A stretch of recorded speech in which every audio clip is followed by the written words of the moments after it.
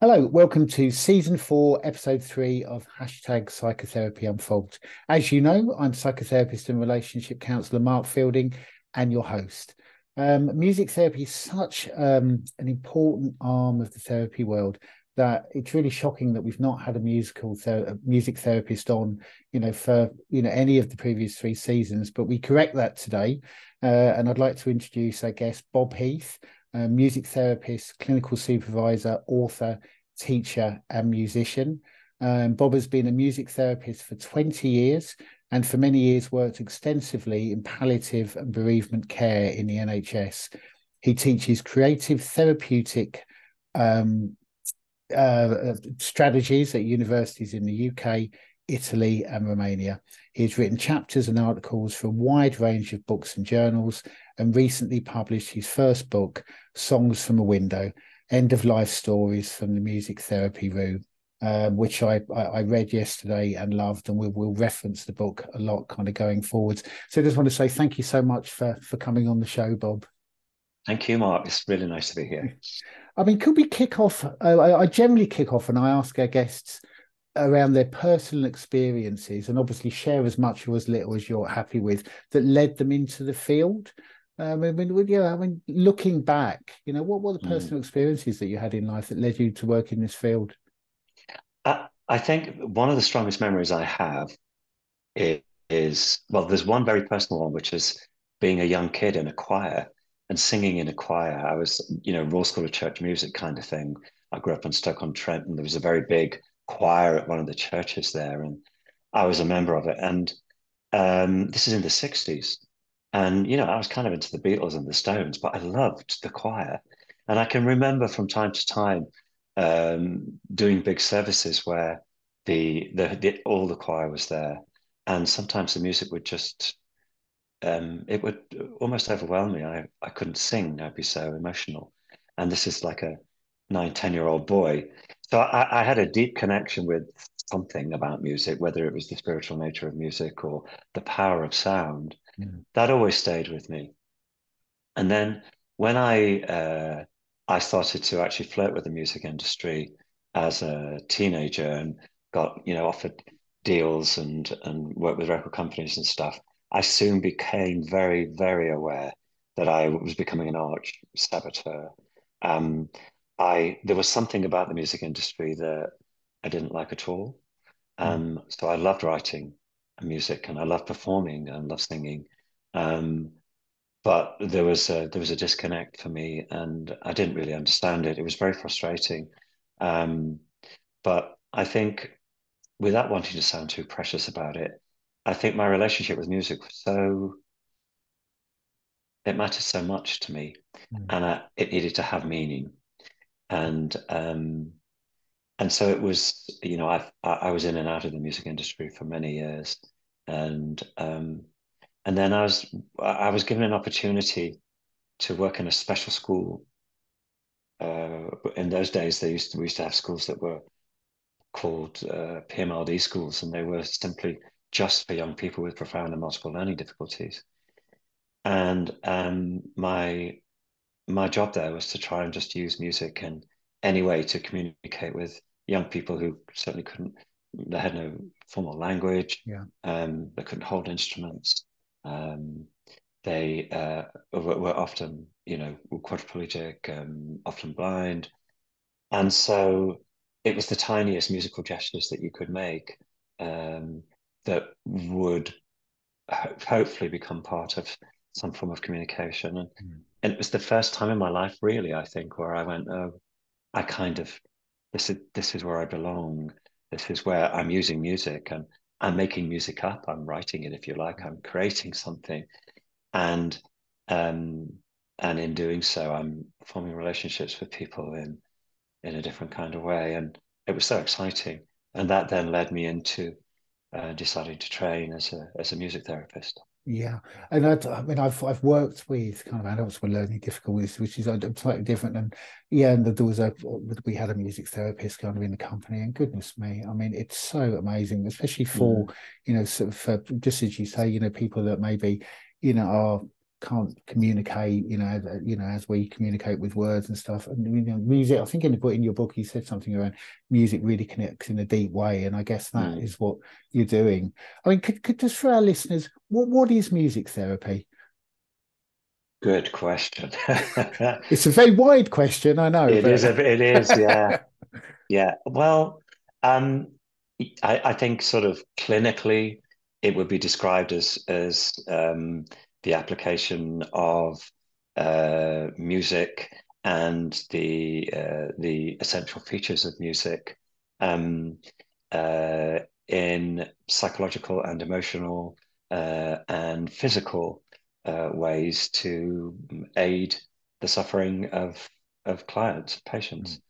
Um, I think in a more human kind of description, um, it's as human beings, we all have a very unique relationship with music, and we know that music yeah, operates at all of those levels. It operates very physically with us, and also emotionally, spiritually, psychologically. yeah, And what we do as music therapists is we try to use the elements of music to connect in those different ways in order to offer people opportunities to perhaps express themselves in new yeah, and helpful ways, often to find language to say things that have felt unsayable. yeah, Um, we use music as audio analgesia. There are, proven sort of well documented pieces of research which demonstrate the reduction of the use of analgesia in operating yeah, theatres when music is used yeah, effectively. It I think the thing about music therapy that the most helpful thing to remember is that none of it really is about doing music at people. Almost all of it is about doing something musical with people. So it's engaging in a relationship with someone mm. where music is one of the essential parts of that relationship. Yeah, and I guess it is. I mean, I'm kind of linking into the songwriting element of it, and Mm. I know that's a big part, of the way you work. And could you say a little bit more around that, around the songwriting, and how you use that with clients? Yeah, um, it, it it goes back. I mean, we can't really. I don't think we've ever identified societies going right back, in our histories that haven't seemed to have used this kind of unique combination of music and words in some way. And if you Definitely. think about, Yeah. imagine a world without songs, it just couldn't work. They're there Yeah. for pretty well every event of our lives, and Mm. they we use them to form our groups, our gangs, our societies Yeah, to absolutely. and to mark every important occasion. Um, when I trained, um, I was on a placement at a residential mental health unit, and I had a client she was a young woman who had attempted suicide on a number of occasions. And when she came to me, she for her first session, she would bring recordings of death metal, and I'd sit and listen to them with her, and she'd say, "That's me. That's who I am. That's what my Yeah. life's like." Yeah. And and if I'm honest, I didn't know what to do other than to say, thanks for sharing this. But I wonder if you were to write your own version of that, would you be saying the same things? Mm. And it took me a little while to convince her, but she began with a bit of help just by tapping on a little drum with me. And she began to create her own words and music and ended up writing a song called Could I Come Away Staying? She discovered through the process that she perhaps wanted to live a little bit more than she'd Yeah. previously been expressing. And so um, it became quite clear to me, anyway, from my own practice, that songwriting really worked. And of course, because I'd been a songwriter since I was 10, 11 years old, it was something I was very familiar with. Um, and um, and so I just went on to use it more. And I think particularly in where I spent so much time working in end of life care, Yeah. it made so much sense because we kind of, in palliative care, most of our referrals are people who a treatment has ended. And so we meet them at the time when they perhaps feel the most hopeless. Yeah. That there's no more chemo, there's no more this, and now they're in this period of whatever it might be, a few months before they die, and the job is to kind of help them to re-engage with hope, but perhaps in a different kind of way. Yeah. We hope for different things. We hope for things around our families and our legacies. Yeah. Perhaps we hope to heal wounds, whatever it might be that we do. And of course, music is such a wonderful way of beginning to just enter into that uh, in in a in a way that perhaps can feel safe, you know. Yeah. But when we start to introduce the idea of songwriting, I always see it as a way of sort of saying to my clients, well, look, let's just put our arms around all of this. Imagine a song does that. So you can put anything in here. Mm. You can tell the truth. You can tell lies. You can contradict yourself. You can do all of the things that you might need to do in order to be able to express what it is that you need to express. Yeah. And the song can hold it.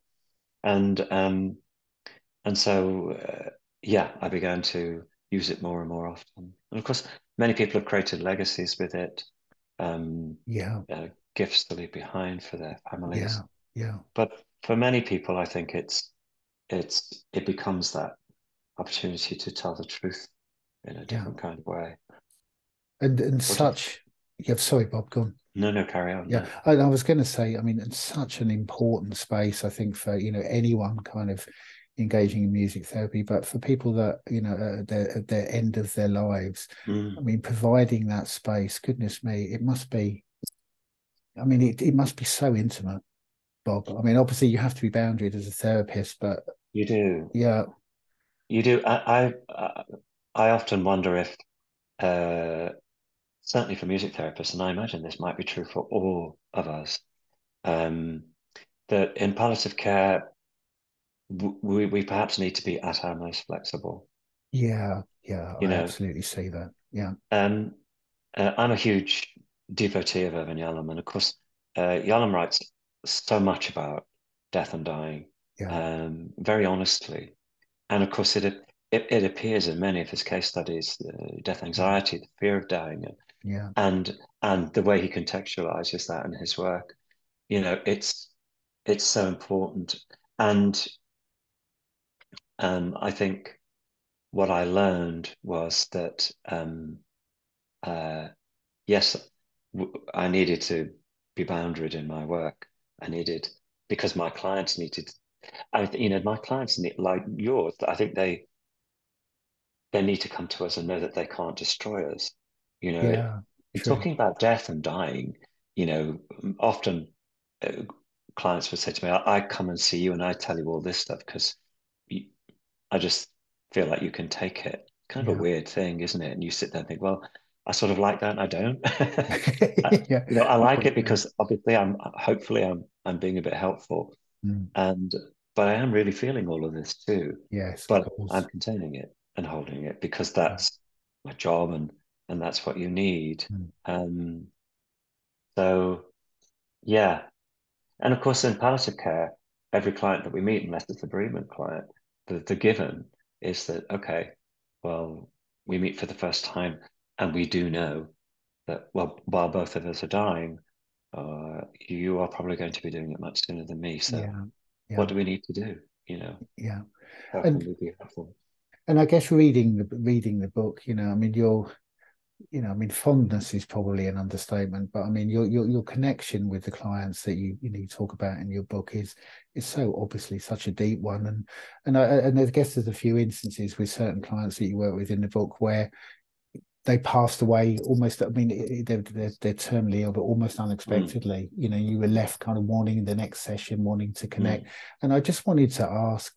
I mean, how do you deal with the loss? Because I mean, you really connect with the clients. I mean, that's clear to see, and of course you would. I mean, this is why you're in this profession. But how do you deal with the kind of constant losses really of people that you care about? Well, we all know about accumulated grief, don't we? And we all know about the potential toxic nature of our work. Yeah, We all go to supervision. yeah, Supervision is absolutely crucial. I was incredibly lucky. I yeah, had a psychotherapist as my supervisor for 20 years. In fact, I dedicated the book to him. He died. Um, and he was just so profoundly helpful. mm, Um, uh, he was really tough.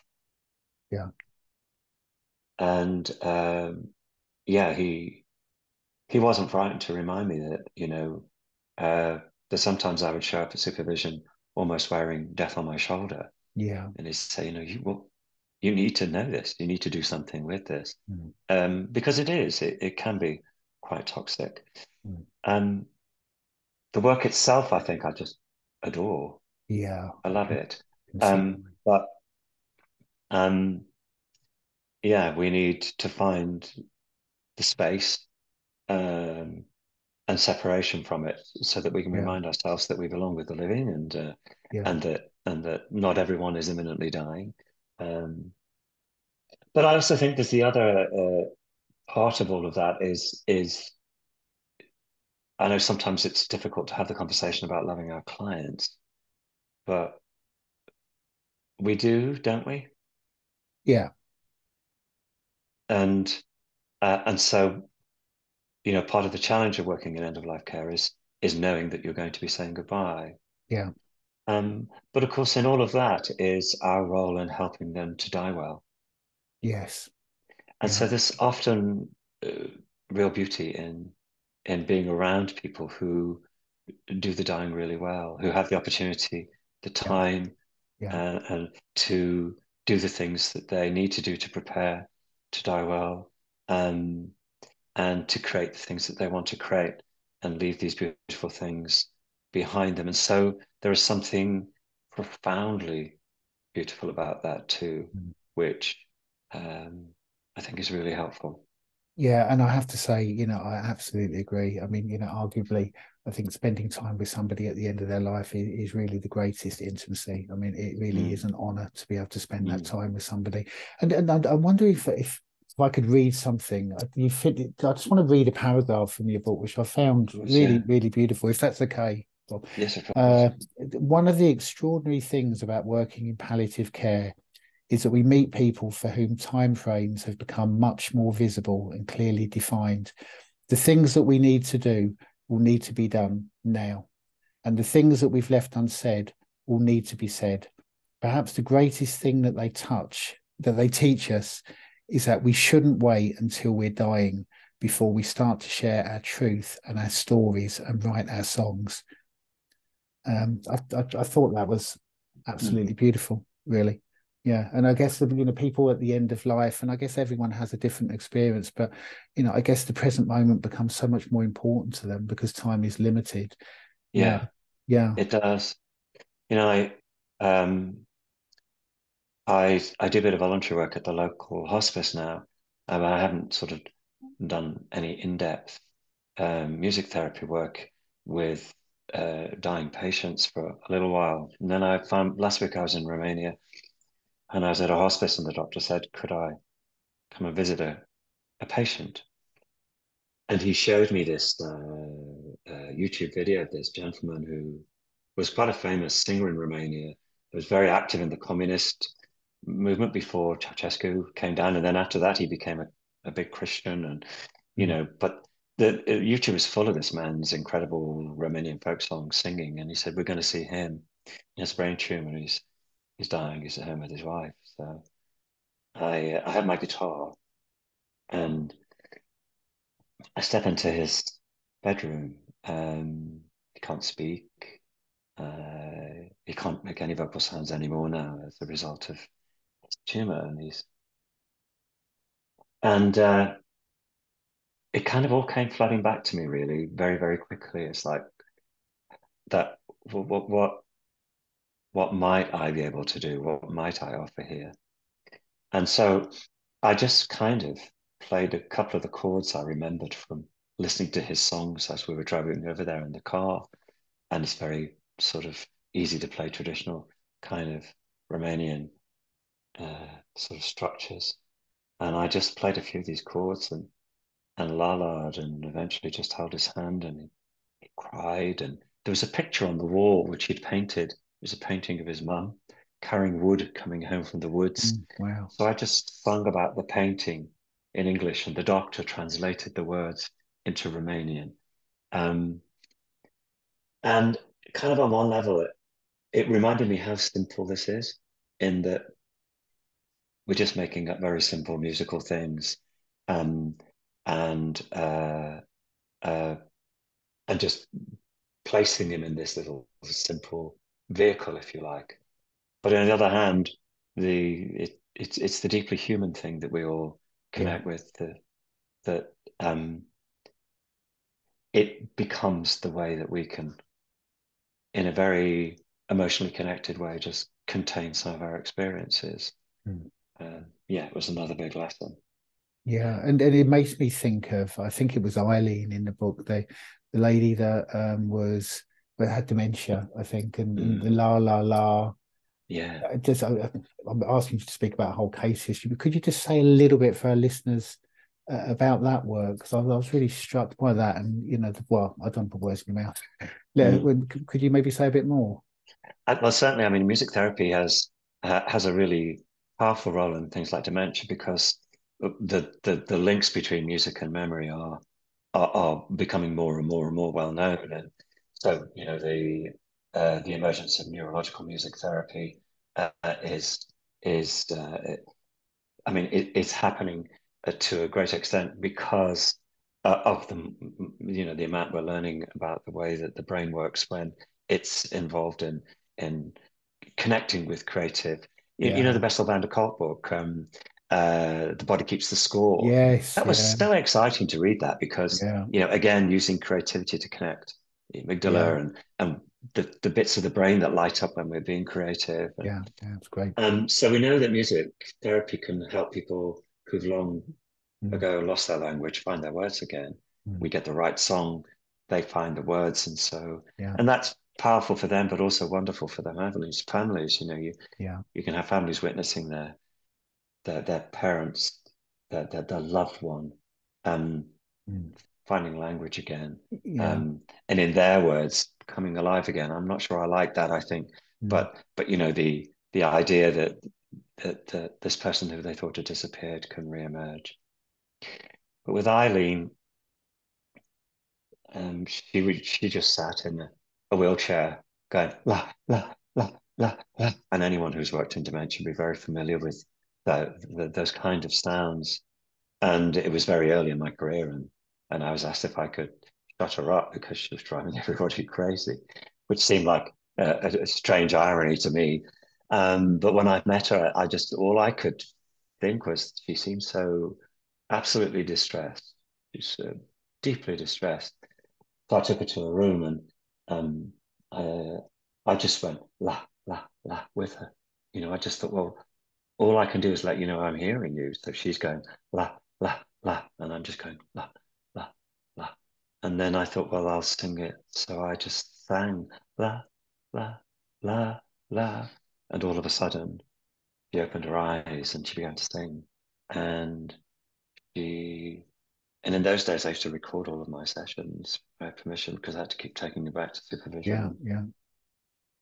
And so I have this recording of Eileen just singing this phenomenal, and she just la la la la la la. It just became this.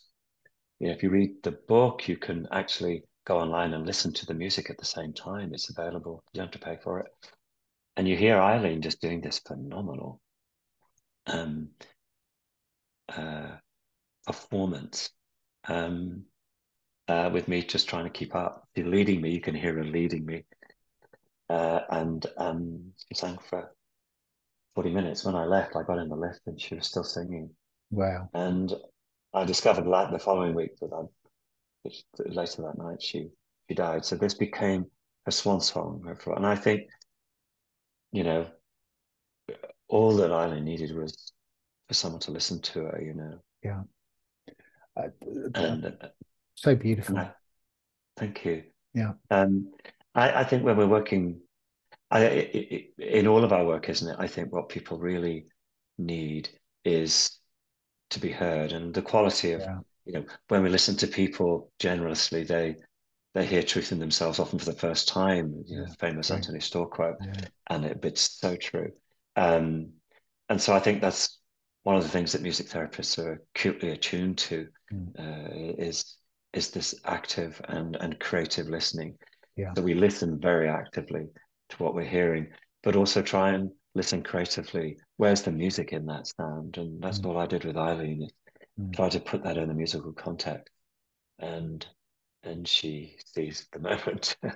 But how wonderful, I mean, for Eileen, you really, facilitating her able to express herself in that way, in a really beautiful way, right at the end, of her life. I mean, I guess reading the book, I was just struck by the amount of beauty in it, really. I mean, yeah, I mean, I was really kind of emotionally affected reading it. I mean, there are so many instances in the book that are absolutely beautiful, really. There was a sadness, of course, because these people are passing Mm, away, but there is some real kind of beauty. I'm kind of moving around a little bit. I mm. wanted to ask you, Bob, about this is a bit of a segue, but forgive me, about your NDE. Okay. I really wanted You to wanted me ask to you. talk publicly about that, do you? Well, it's in the book. Well, you don't I know, no, have it's to an talk about it. absolutely fair question. I mean, Uh, as much or as little as you'd like to share, but it's well, kind no, of something I'm I'm very interested in. I am really happy to talk about it. Do you know when the book came out? Therapy Today contacted me. Thresholds, which is the spiritual arm of it, Yeah, yeah, and they said, "Can you write something about your book?" And I thought, I don't know what to write about it. I mean, I've just written the book, and I thought, and then I thought, I suppose one of the things I was worried about putting the book out was the incident that you're referring to when I'm with a young client, and he's 32 years old. He's an incredibly yes, beautiful young Danish man, yeah, who'd just had his first child, this beautiful family, and then he gets this glioblastoma, and he's got 10 months to live, and it's shocking, and he's angry, and then of course he becomes very frightened about dying, and he keeps pushing me, what do you believe? What do you believe? yeah, And I take every evasive measure that we've ever been trained to take, and a few more, yeah, and make up a few of my own.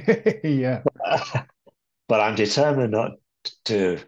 Anyway, he gets very, very angry with me in the end. I said,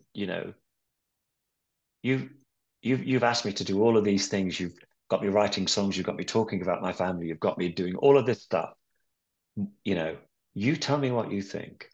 And so I thought, he became the first client I'd ever told about my NDE.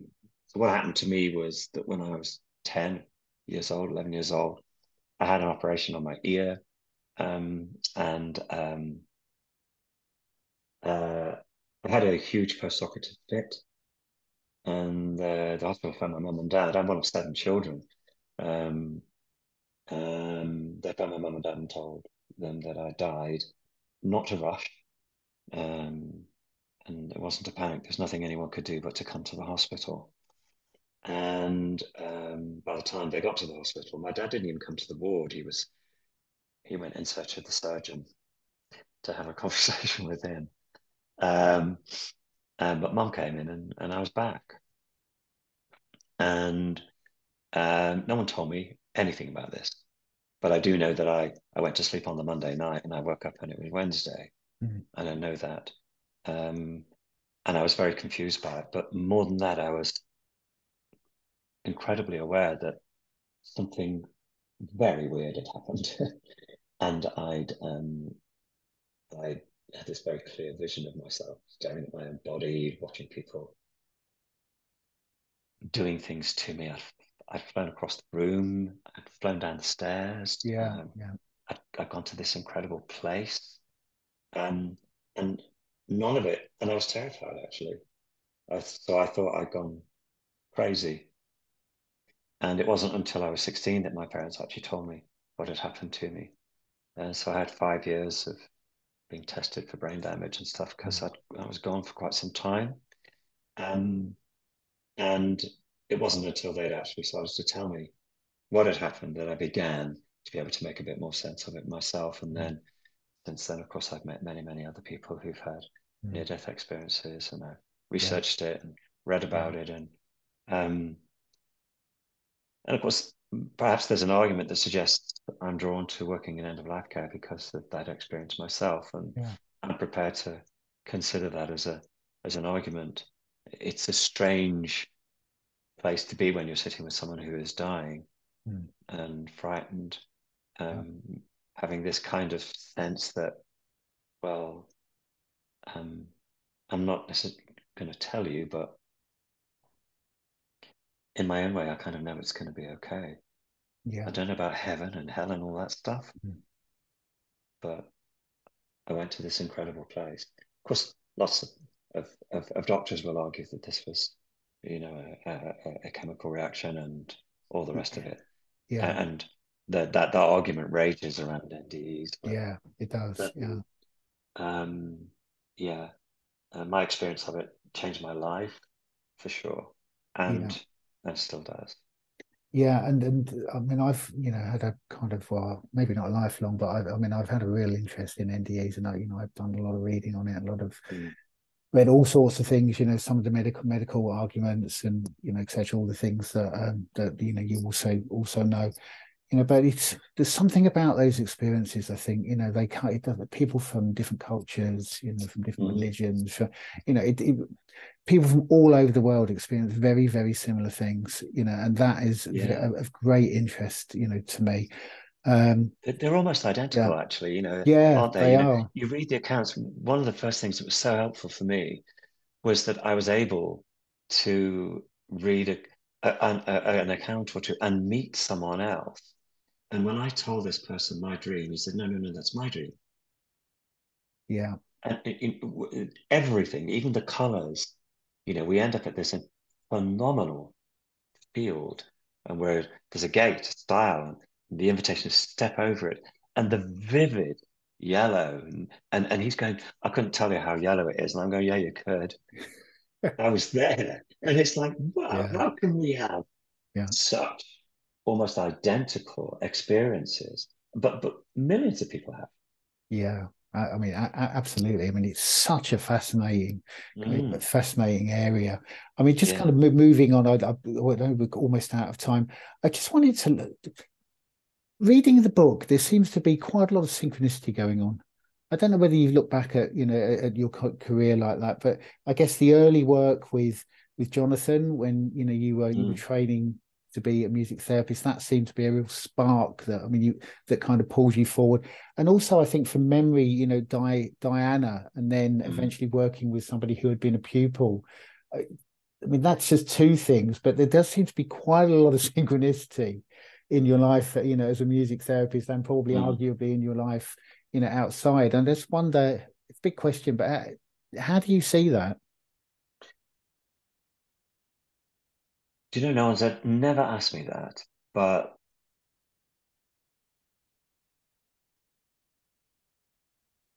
the truth is actually that that's exactly how I see my life. I don't think I make a big deal out of it, but I frequently find myself reflecting that, oh boy, that kind of feels like that was meant to be. Yeah. You know how they say the right clients will always find you? Yeah, that's so true as well, isn't it? And Yeah. that's synchronicity, isn't it? Yeah. And so, yeah, I think that's happened throughout my life. And I think, like everyone else, I've probably spent a great deal of time, you know, thinking, why is this happening? Do I really want this to be happening? Oh, for goodness Yeah. sake, have I really got to go through this again or whatever? I want to change this. And then, with the benefit of a little bit of help and some reflection, noticing that it was exactly what needed to happen. Yeah. So, yeah, maybe we're all blessed. I don't know. Yeah, I mean, I'm a big fan of Jungian, psychology, big subject. We won't go into Yeah. that here, but yeah, I think yeah, synchronicity is Mm, very, very interesting. Bob, if people want to get hold of the book or they mhm. want to contact you for therapy, or you do so many things, or teaching, we'll obviously put all of your links onto our social media platforms. But I mean, how first of all, how do they get hold of the book? The book you can buy from Amazon. You can also go and order it in bookstores, I believe. Um, Amazon is the easiest way, or although I do know lots of people prefer not to use them. Um, and the you can go onto my website, which is Bob Heath Music, www.bobheathmusic. Um, and on there you can listen to the music that I write about in the book for free. And there's a link then to also some of the other things that I've written. And I'm not great social media, so I don't spend a lot of time on stuff like that. And I'm quite hopeless. Um, I think I have Facebook, so you can find me on Facebook, but I don't really do much on that either. Um, but I'm always happy to email and chat and talk, and yeah. So I think I'm pretty easy to contact. And I'm very happy to talk to anybody who'd like to talk about any of this stuff. Yeah, I mean, and great. And then social media, I'm fortunate that the creative genius behind these shows, is my friend Joe, who's 30, and he's brilliant. He does all of that Oh gosh, I need a Joe. for I me. need a You Joe. do, yeah, he's really fantastic. And I Yeah, just wanted to say, I mean, again, I thought the book was absolutely beautiful. It really touched me. thank I you. couldn't put it down, so I really would recommend that our listeners get a copy. I mean, it is really, really and beautifully written. I mean, I'm not Thank you an so expert on much. writ but I thought it was beautifully written. That's really And just, kind. we're kind of at the end now. Is there anything that you would like to say that we've not talked about? Um, I don't think so. It's been lovely to talk to you about our work. I suppose I've always looked outside of music therapy really for my extended learning, um, and so I've always thought that the world of psychotherapy and has always been it's fascinated me, and I've learned so much from looking at other disciplines. And um, so I suppose one of the things that I really like the idea of is that we share our skills. My supervisor, who was a psychotherapist, used so many creative ways of working, and he adored it. And so sometimes I get contacted by people who say, "Look, I want to become a psychotherapist, but do you think I need to train as a music therapist first?" And I often say, "Well, no. You're a musician. You've become a qualified psychotherapist. You may well end up sitting one day with somebody and saying, 'Come sit at the piano with me and play the black notes.' Where does that take you?" And you know, there is something about being able to share our skills that Yeah. I find really exciting. Yeah, I mean, I absolutely agree with that. In creativity, I mean, kind of creativity in therapy, it can be such a gateway for people to enter, Yeah, their psyche, for want of a better description, really, in the deeper for levels. sure. And just the final question, we ask all of our guests. It may be slightly redundant here because I guess we've talked about a lot about, your love of music, but what are your go-to um, strategies for ensuring you retain, good mental health? Um, well, music, yes, but music because I play in a little trio, and I also occasionally get to still go out with my old rock and roll band, and I have such fun. I love making noise, and actually, yeah, a band is such a great fraternity, and I can just go out and let my hair down and have fun, and I find that's really good for me. But I write lots of songs still myself, and um, I also run. I exercise, Yeah. so it's not unusual for me to have a particularly tough day and still get my kit on at the end of the night, and just Mm. even if it's just for 15 minutes, Yeah. I go for a run around the streets, and somehow that gives me the space to process what I need to process, and I just Yeah. feel different from it there. Yeah, yeah. Okay. Yeah. Well, I just want to say thank you so much for coming on. I mean, what a really, really interesting show, on many different And no, thank levels. you so much for inviting me. It's been a real pleasure. Real Good. And pleasure. Thank really you. lovely to meet you. Yeah. Thank you, Mark.